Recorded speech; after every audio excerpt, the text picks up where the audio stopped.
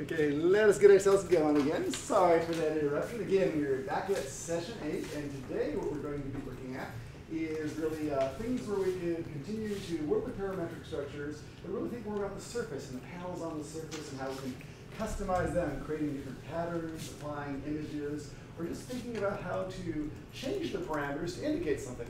Today we're going to keep playing with several fairly whimsical things, just creating sort of mathematical patterns like checkerboards or plaids, things like that, and mapping image colors where we can go ahead and take a look at images and kind of pull those colors across to go through and determine either the color of the panel or, based on the image, change something about the panel parameters, make it thicker or thinner to create like an embossed or a bold effect, something like that.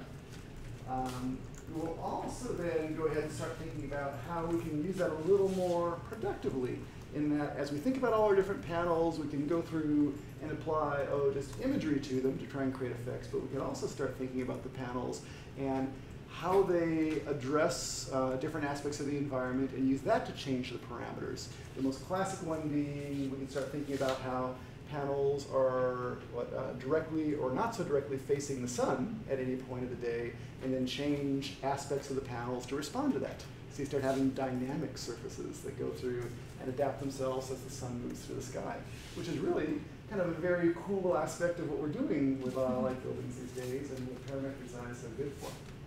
Okay, let's go ahead and I just want to open assignment 3, and let's hope that it doesn't kind of bomb out this time in terms of getting you going. And just going to look at what it is. This is again one of this is, I would say, similar to ripples on the pond in the amount of time you put into it. It's really not so hard in terms of what you're going to do here. This is really more just sort of exercising the idea of grabbing some images and changing panel parameters. So not nearly as involved as the second assignment, but here's the idea. You're going to go ahead and create some sort of parametric surface, okay, and that could be something that you've done just in Revit, where you've gone through and created a surface by kind of sculpting some different lines and then lofting them together to create a surface. Or you can do it in Dynamo, where you're generating some lines using math, or generating some curves using math, and lofting those. We'll look at both those different ways of doing things today. Okay, but you're going to start out by creating a surface, and then on top of that surface, what you're going to do is panelize it. So create a wall surface, subdivide it. What was that? There's like this bowl of water hanging around in there. Look there. Okay. We're going to survive. Interesting.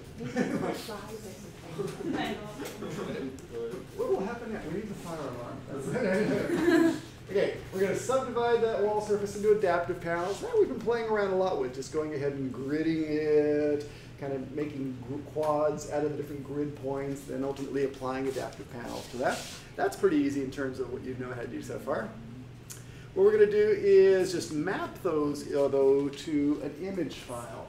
And that's what's a little bit different, but we'll show you explicitly how to do that today. Basically, we can take an image file and really just scan points on that image file in a similar sort of grid. So we can grab data points, get some information about the color at those different points, and then based on those colors, use some value, whether it's the hue value or the brightness value, some sort of value, and use that to either just kind of recolor the panel to match the image color that was coloring the image at that point, or to change the height of the panel. So that's what it's about.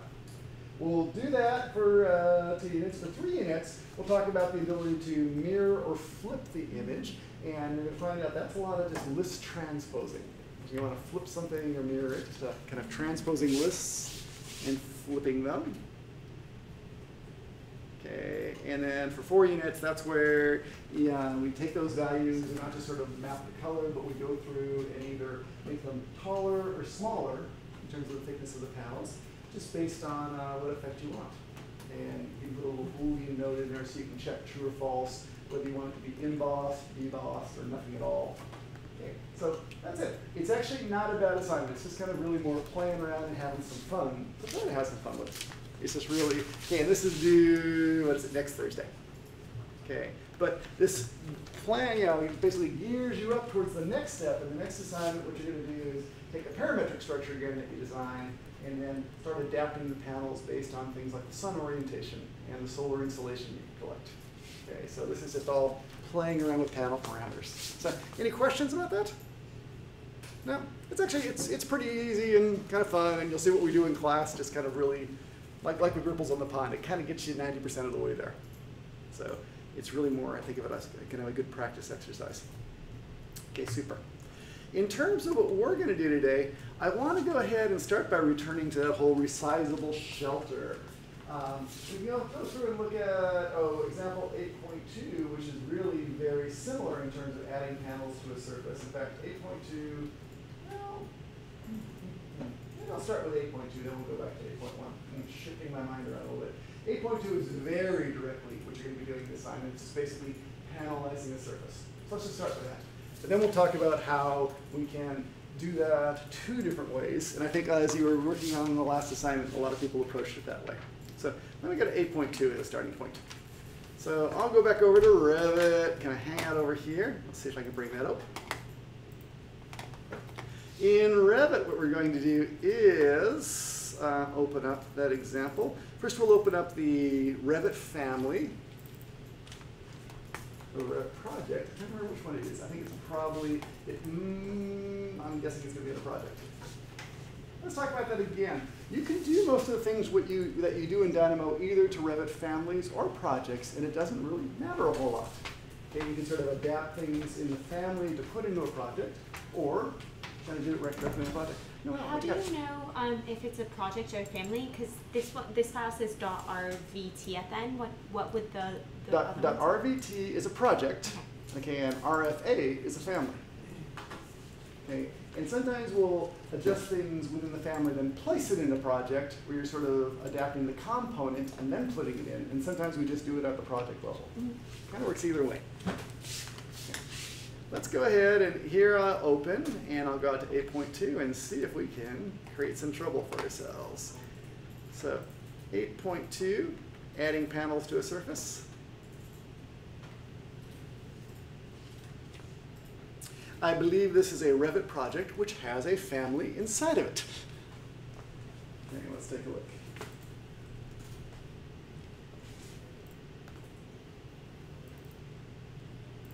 It'll flip it around.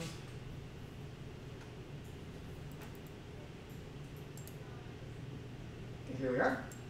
You can see there is a surface kind of hanging around in here. And again, this surface could have been created a couple of different ways. This could have been created like a lot of us did for the last assignment by defining some curves geometrically and then saying loft the surface. We can do it that way. I'll show you that in just a second.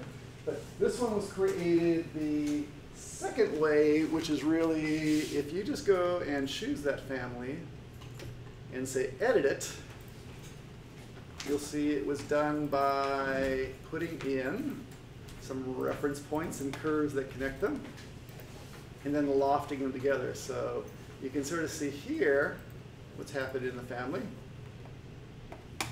is I have three little curves right here. I have a curve right here, I have a curve right here, and on that point.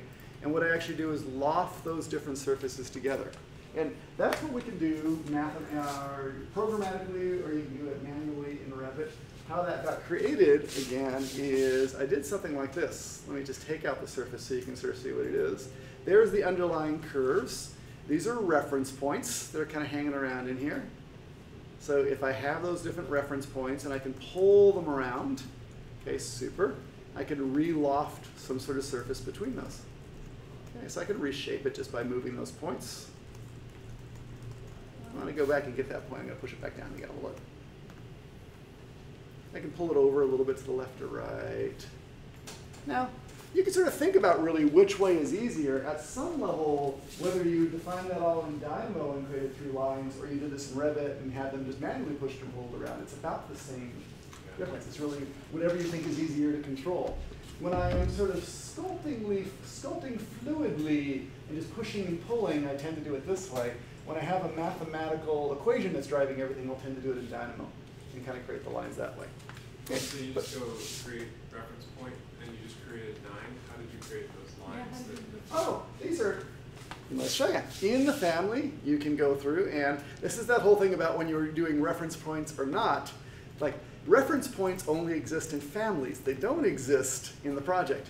But if you put some reference points on, let me do this. I'll put them just on the lower level, on level 1 right now.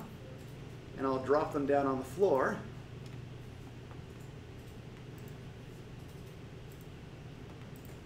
Okay, so they're kind of hanging around down on the floor right now.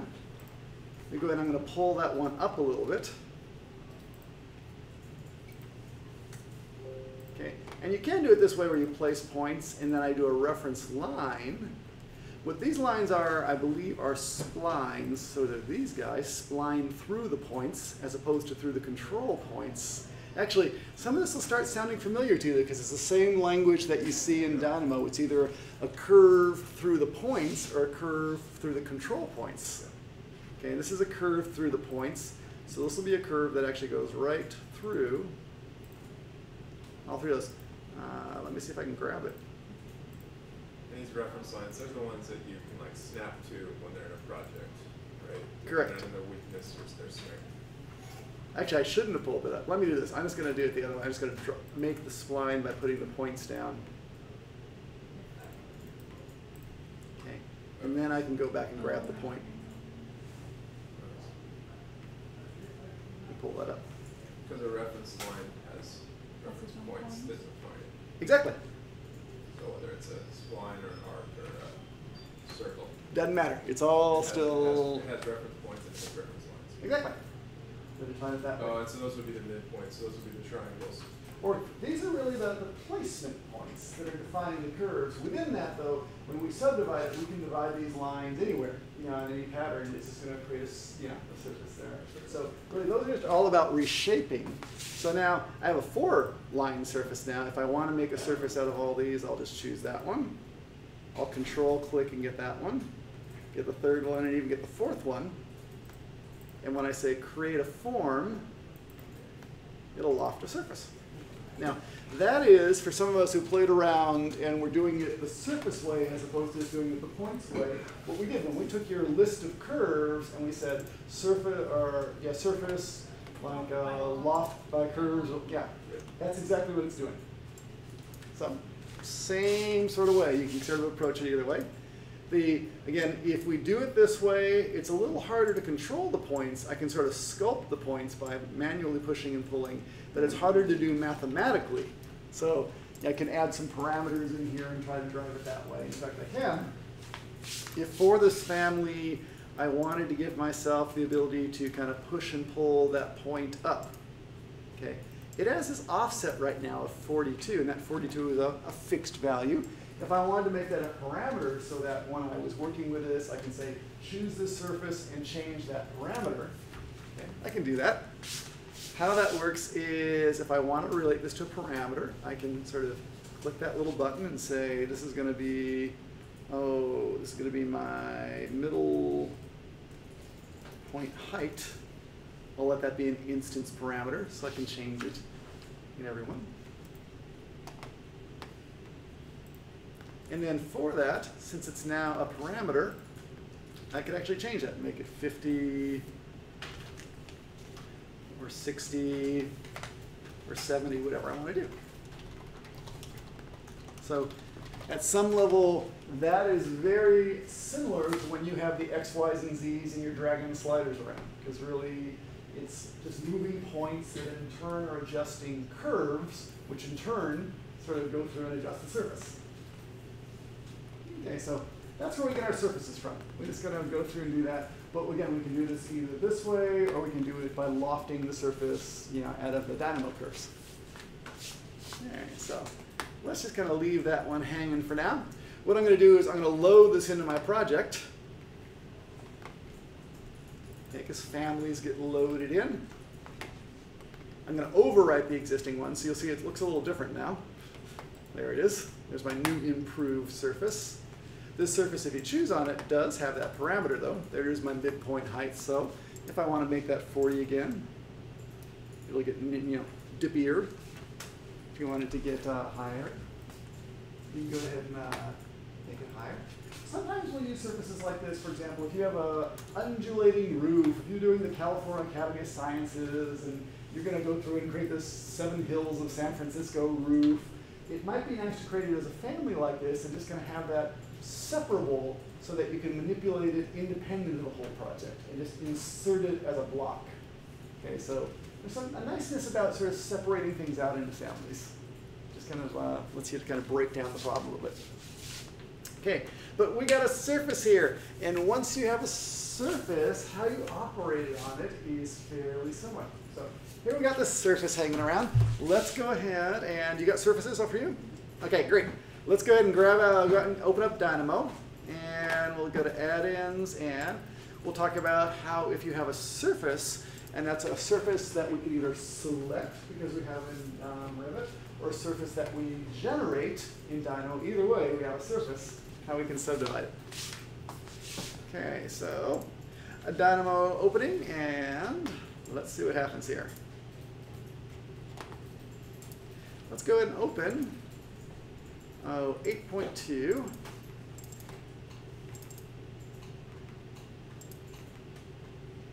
Let's start with 1A.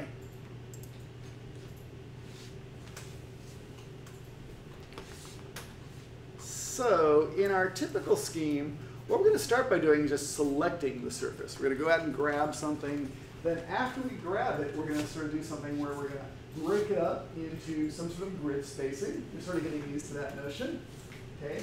And then going through and putting some points at that point, those parameters. Okay, those points then can get quadded, and then panels can get applied to them. So let's go ahead and follow that thread through first. I'll zoom on up a little bit. It's going to start with, again, just grabbing the surface. Okay, so I can grab the surface here. If I had the surface computed, I would just feed it in from here. But I'm going to say change, go out and grab the surface. Okay, and now it has some face right there, an element ID. Okay, so we've selected it that way. But once we have that surface, we are great to go. What we're going to do is say, let's take that surface, and we're going to break it into some sort of a UV grid. That's going to be surface point and parameter. And the parameters we're going to use are going to be a series from 0 to 1 again, sort of normalize. This one's going to have 6 points, this one's going to have 7 points, but again, we can change these sliders to change these two different series, so it'll just have a different number of intermediate points. But go ahead and pull that out. We'll take that surface. We'll take the U and V values, or U and V series of parameters, okay? And that actually goes through and creates a lot of points for you. So let me go ahead and run this, and we'll take a look at what those points look like. In theory, what's going to happen is back over here on the U's and V's, we're going to get a bunch of values 0 to 1 with all the intermediate points. When we say surface and we put them on there, it's going to compute the X, Y, Z coordinates that correspond to those U's and V's. Okay, so let me kind of just zoom back out here on my surface. There's my surface. You can sort of see all those points hanging around on it right now. Here's my surface. Just going to rotate that around a little bit.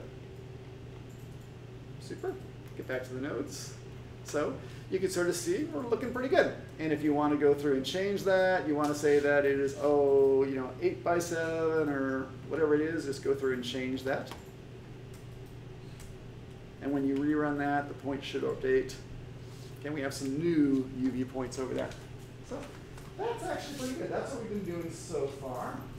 Once we have that surface and we have those points, as we want to panelize things, a couple of things we can do. One thing we can do is we can take that surface and we can break it up into a number of points for placing a truss or a beam or something like that, based on the number of points. So over here in this lower section, which I'm not going to use right now, this is all about when you take that surface, break it into like groups of 3, or 3 points. So if I was going to place a 4-point truss, this would go through and so it's like 0 to 1, 3 points. No, the 3-point truss. That would go through 0.51. It would give us some points there. I'm going to ignore that path right now and just focus on the surface, not on the beams. Okay, but let's go ahead and take a look. So I got my surface. The question is, what do we do next? And what we are going to do is take these points. Let's take a look at them. You'll see these points are all arranged in kind of rows and columns, what happens is the first break is the row, and then the second break is the column. Okay, but it's always kind of weird about which direction that's going in. It kind of depends on how you're oriented on the project. Okay. And what you're going to do is quad them. I'm actually going to quad them. It's funny, this is, I've learned, at least in the latest iteration, of how they do this. We don't need to flatten the list first. What we actually need to do is quad the points, and then we'll flatten the quadded points. Okay, so that's something that's kind of changed in the way this has all been put together. I'm going to get rid of that for right now. Because really what I just need to do is quad the points. Now, what quadding does, of course, is it takes those rows and columns and it returns these little subgroups of 4 points. So let's take a look at it. I'm going to run it. See what I got here. It says empty list. That doesn't look very good. That looks good. Quad from rectangular grid. Did I run? I'm saying running, but it's not doing anything. Let's see if it does anything on your side. No, I'm empty. You're empty too. What is wrong with this? We might have to go through and I'm just going to take a look at this again. It's a list of a list. Oh, I am going to take that back. Okay. A little undo action. Control Z, Control Z. I'll tell you why we do need that after all. It turns out this surface pointer parameter actually has one more layer of hierarchy in it. You'll see there are the individual points and there's the row of the points, and there's actually an upper level even still because I could feed it multiple surfaces. Okay, so we're going to get rid of that. I could do this by either, I could say, because this list, which really only has one item because I only fed it one surface, okay, so there's only one item in there at the highest level. Okay, for that, I could go through and expose yourself. That sounds awful. Show your data values. That sounds better. Okay, I could say get item at index and get item at index 0, or I can flatten it. Either way will sort of work. Okay, so I'm going to flatten that list. Okay, now this list flattened should have all those points. I may run it. Okay, without the higher level, now I can quad that.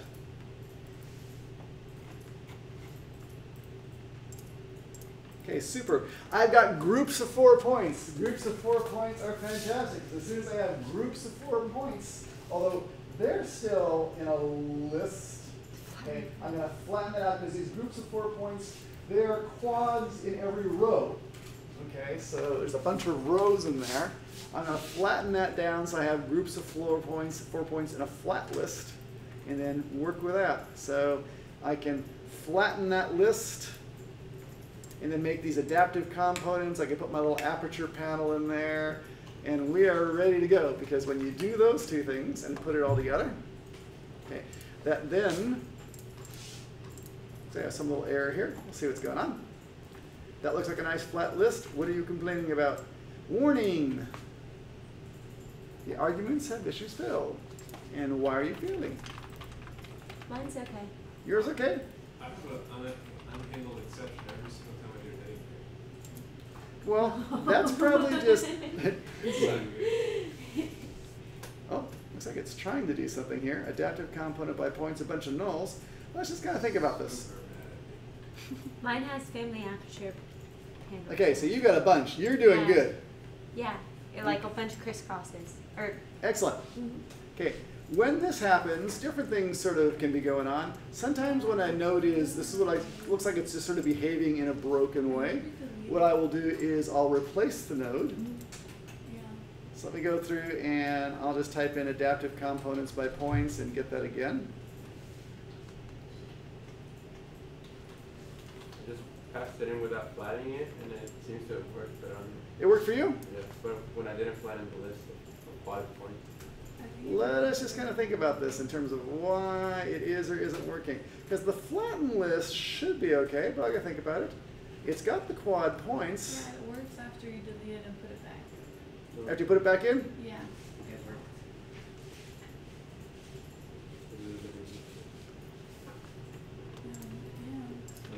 Okay, this is looking a little bit better for me, just in that it's taking a while, and I think that while that it's taking is usually that it's going off and kind of doing things. Let's go take a look at it in the background, see what it did. Okay, I do have those. Okay, that's not looking too bad. So I think in the scheme between all the different versions that have changed, that node just got broken. Yeah. So I can pull that node back down in here.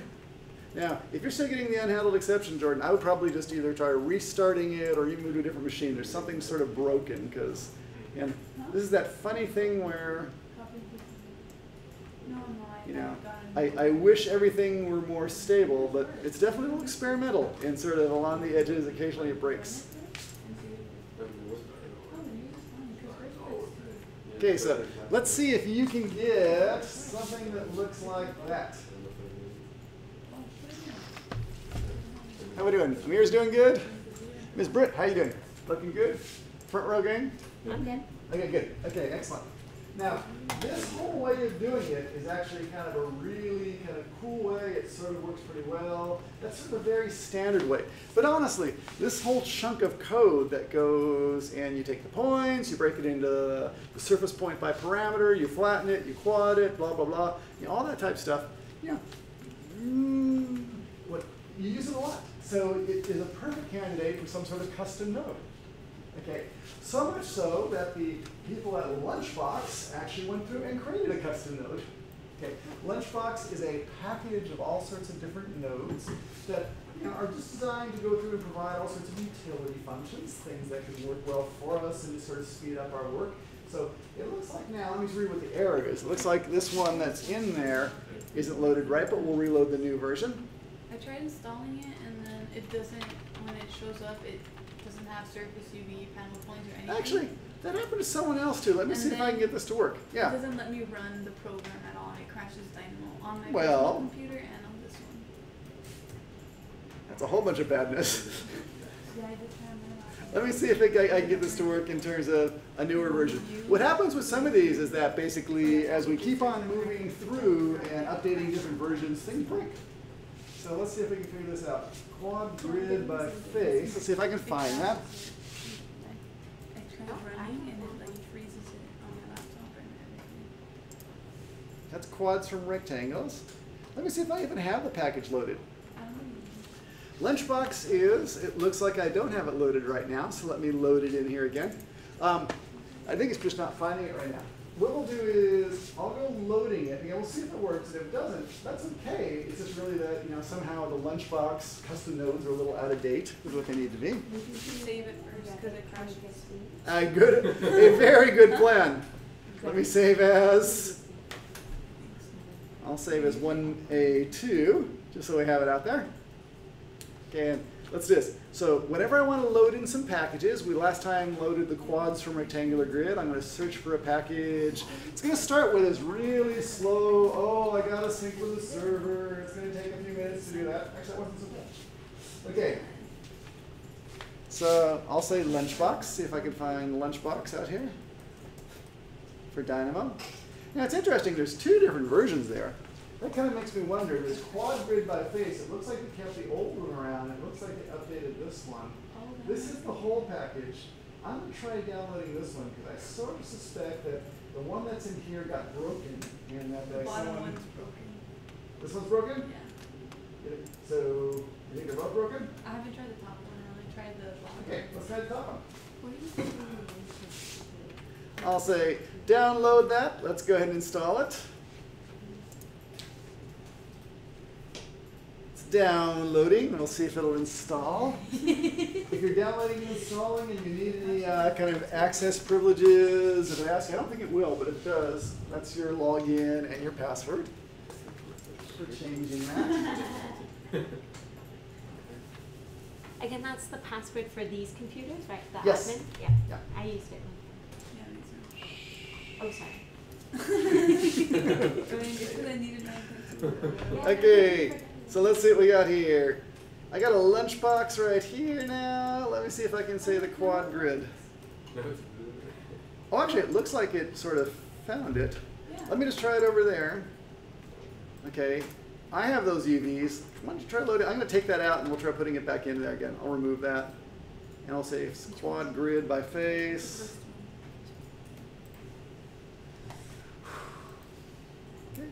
Looks like it may be there. But again, there's probably a version control thing. See if you can get it to come up on Yeah, yours. mine popped up. It said the following packages use a newer version of Dynamo than you are using. Ah, So do I want to continue? No, For the okay. first one, Yeah, for the first one. you should continue. I'd continue. Okay. And just install. Okay. But all this one does, it's a little bit different, is let's take a look at what it's up to. It's got a very subtle difference, but it's a really good package. In fact, if you really want to look at what's inside there, you can click on it and say, let's edit that node. Take a look. Inside of that lunchbox node, oh, there's some list matching stuff. That's some little custom stuff they've put together with a Python script. They're really doing it kind of in the background for you here, so you can't really see very much. We're going to learn how to write little Python scripts, which do things that we can do in Dynamo, but do it in often a more efficient way using the Python programming language. If you even double click on that or edit that, you can sort of see what the Python is underneath all this. You can say, edit this. And you'll see that somewhere buried alive underneath of all this programming that we've been doing visually, there's actually a little function here for quadding things and then ultimately going through and creating some panels. But we'll do more about that later. For now, we'll just kind of think about how to use this node. Now, as you hover over the node, you sort of see it wants a surface, it wants a U and a V, but let's talk about this. The U and the V that it wants is a little bit different. Okay, what it wants is, it doesn't want the whole UV series. What it wants is the surface, and then it wants to know the number of panels. Okay, not the number of points, but the number of panels that it wants. So what I'm going to do is to use this thing, come back over here. We'll still feed it our surface. For the U, what I'm going to do is take these values. These were the number of points, the panel points. I'm going to subtract 1 from each of them because that would actually give you the number of panels. So I'll take that 8. It'll give me 7 panels in that direction. I'll take that 7. It'll give me 6 panels in that direction and plug those in. Now, what this node returns, which is actually pretty good, is really 3 different things. We can return the panel points, the points around the corners of the panels, which are those quad points that we like to work with. We can also return polygons, which are little four-sided surfaces that connect. We can also choose the faces that are generated by those 4 points. So we get the boundaries, we get the faces, or we get the points at the corners. Any one of those. So it's a pretty useful function. But the net effect of using that function, if you go through and run it, is that it is going to go through and basically do this gridding. It's going to do the surface point parameter. It's ultimately going to go through and give you the quads right there. Okay. So what I can do here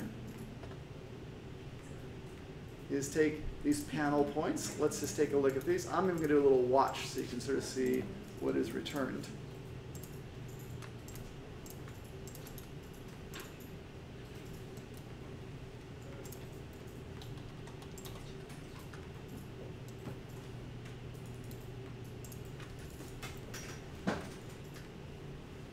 So if I choose into the panel points, you will see this actually looks an awful lot like what that was returning.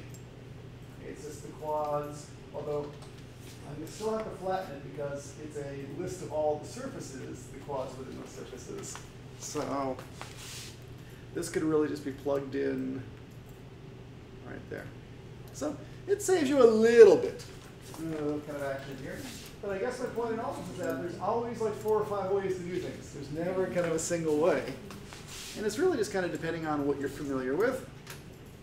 There's an empty list when I do Yeah, I will. Okay, so somehow, what are you bringing in over to it? The You got a same U's surface. and V's and surface. Yeah. Should we reload in the surface maybe? It should still be there, but and you ran it, Yeah. and you're watching the panel points. Let's take a look. It's just something going on that's goofy. Let us see. Oh, I reloaded the surface. Did you reload the surface? Oh, mine's still empty. Just kidding. Okay, let's I take think like. you need to connect 6 and 7 integer sliders. So oh, and for the surface you're doing all there, and you're So going. you. Oh, I did it from panel Yeah, me placement. too. Ah, got it. Yeah. Okay, there we go. Because yeah, what it wants is just an integer. It doesn't want the series. Mm-hmm. Okay. Yeah, now it's all green. Beautiful. Okay, so it's just another way of doing it. Now, this whole idea of doing, like using the lunchbox function, it's good from the standpoint of it sort of saves some time. It's a useful function for you to use. If you do go through and distribute your code to other people, though, you have to let them know, oh, by the way, you need lunchbox. Otherwise, there's kind of a hole in there. You can kind of take that lunchbox node, you can save it as and save it inside your folder, and then when you pass the folder to them, it'll find it because it's in the same folder. Okay, but you always have to watch out to make sure that everything that your map depends upon is all in there, so you can find it pretty easily. Okay, so great. You go on over there, you create those sort of aperture panels. Either way, I just want to sort of drive on the point that either way will work. Okay, and then after you have those aperture panels, super, you come on down here, you do the adaptive component, you get a list of panels, and you're in pretty good shape.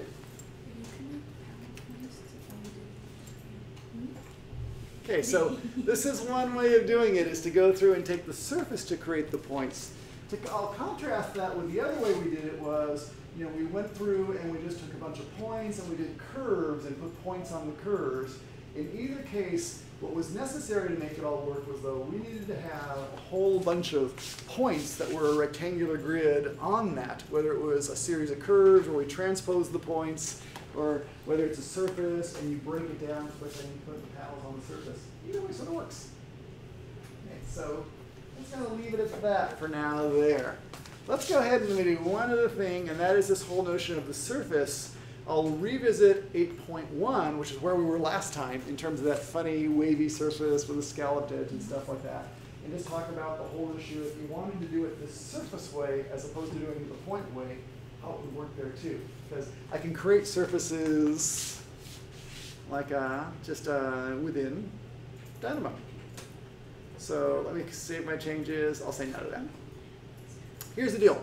I think especially when I was working with Amir, he had a very interesting surface where there were all sorts of curves, but really he'd already built all his logic off the notion of selecting a surface and subdividing it. So even though we generated a bunch of curves, the best thing to do was really to use his logic to just sort of take those curves and make them into a surface, because then he could use the surface logic from there forward. Okay?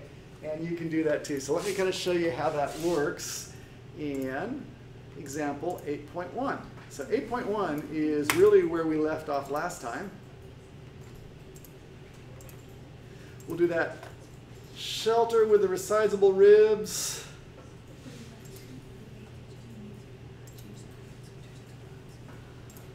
So again, create a surface by generating a family and pushing and pulling the points there, or create a surface by generating a bunch of lines that you determine mathematically or in the Dynamo geometry and go from there. So as you might remember, we sort of ended up with this structure last time.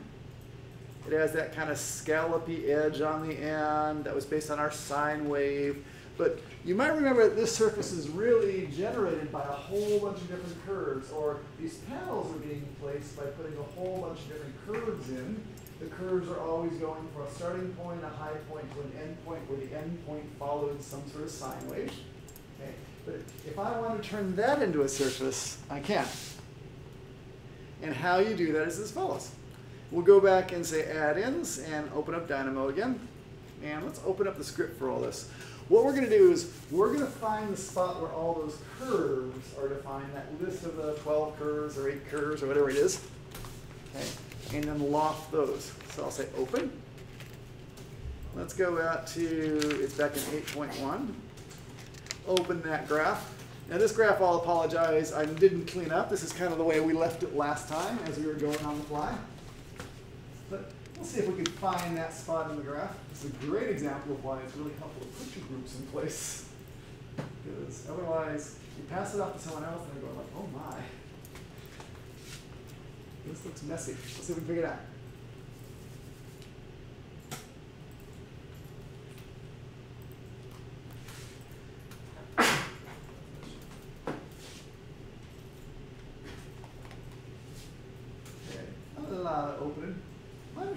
splash is about 5 times as much as yours does.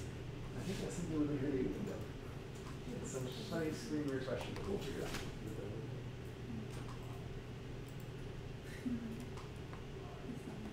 We're just flashing up a storm there. If you already have it open, go digging around in there and see if you can find the spot where we have those like 8 different curves. What it was is we took the 4 curves, the two straight lines and the sine wave curve, and then we divided them into points, and then we transposed and made the NURBS curves in the other directions. So let's see if we can figure that out. And just flash up a storm there. Someday.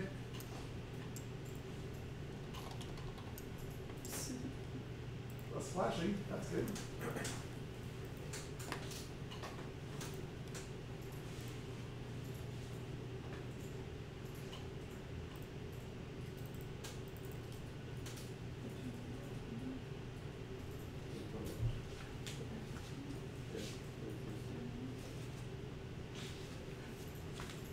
This is painful to watch. It's like watching paint dry. Actually, that might be more exciting.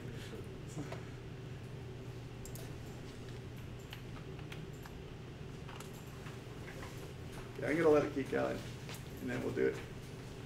Arr, what's going on?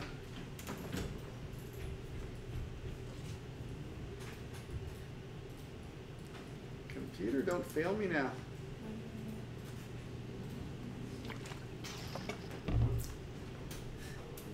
There we go. Phew.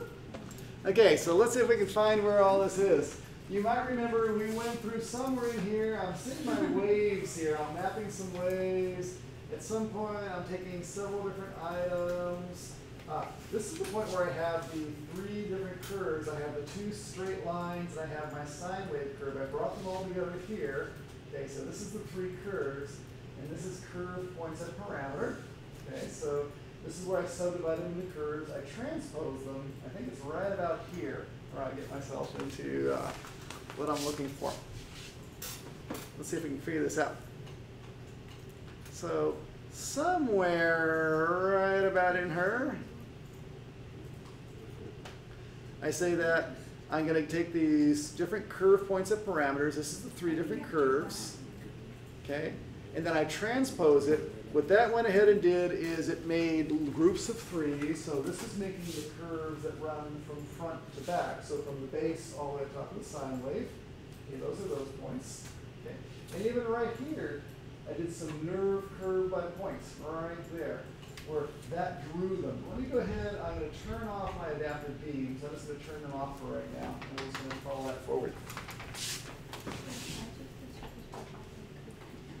So I'll just turn off those adaptive beams just so I'm not generating them.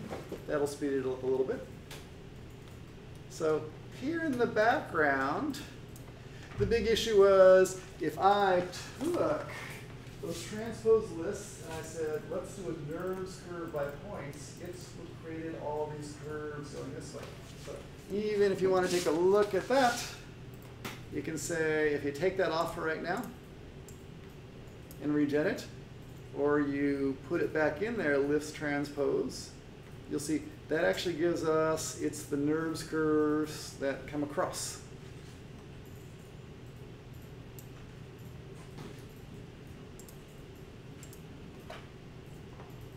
Let me go back in to Dynamo again. You crash Dynamo on me? That's still there.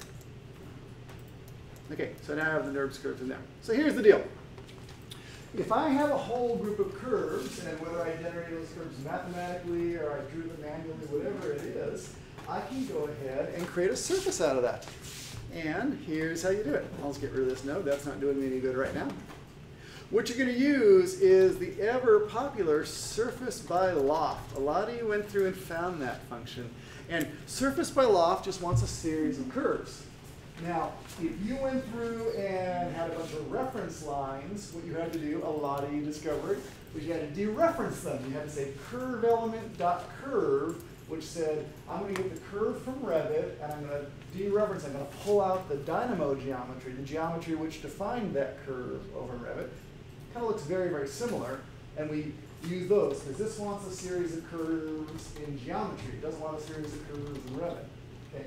But if we're just hanging around here in Revit, what you can do is just take that list of curves and plug that right in.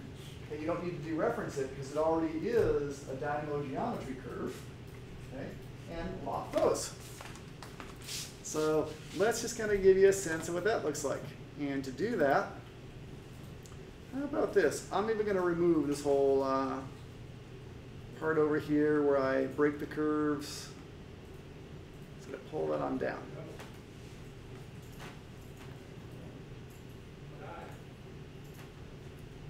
Okay, so what I'm going to do is take my curves. You can actually sort of see if you highlight, or if you're on, right there, back over here. If I highlight the node, you'll see that the curves actually show up in blue over there. They're kind of hanging around over here looking blue. If I say surface loft those curves,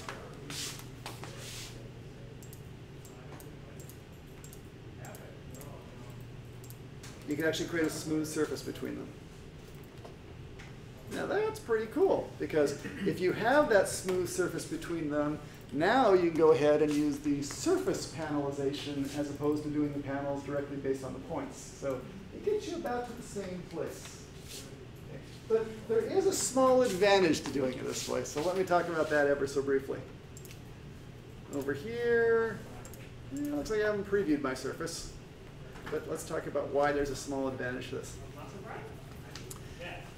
That surface is actually kind of nice in that it has kind of these relatively smooth kind of boundaries to it. So let me kind of zoom in over here and kind of show you what I mean, and then we'll take a break. That's a little bit too much. Let's go back out. Okay. You might notice that if you look between the different defining curves, for example, between this one and that one, there's actually a little curvaceous surface in there, and that's kind of nice.